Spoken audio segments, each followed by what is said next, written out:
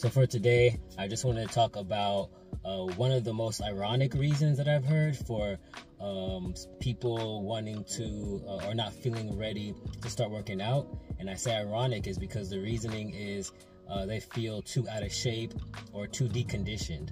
So I've heard it multiple times where I'm talking to somebody and they feel like they're just too far gone. They're too overweight, or they're just too, like I said, deconditioned. They don't feel like they could even begin because they're just too far gone. And as with anything else, that is not the case. Like I said in other videos, you're not too old, you're not too broken, and now you're not too deconditioned or too out of shape to start working out.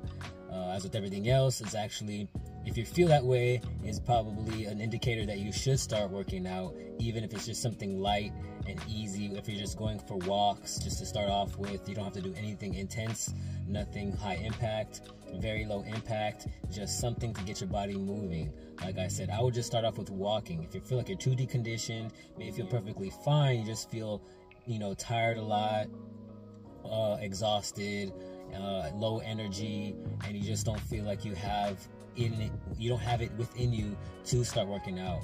So yeah, start with something light. Don't do anything too intense, but just start. Do it for your health and do it for yourself. Number one, always do it for yourself. And then number two, do it for the people that love you. You want to take care of yourself. We never know how much time we have on this earth, so we want to make the best of it, make the most of it. And you want to make sure if you're here for a longer time, that you're here, but you're not in pain and you're not sick and you're not deteriorating. And to help prevent that is to exercise. So once again, you're not too deconditioned, you're not too out of shape to start. You got to start somewhere. You don't got to work on other things first. You got to work on yourself first. So hopefully this was helpful. Hopefully this gave you the push, a good reminder to know that you don't need to get in shape to get in shape. You could be out of shape first to get in shape.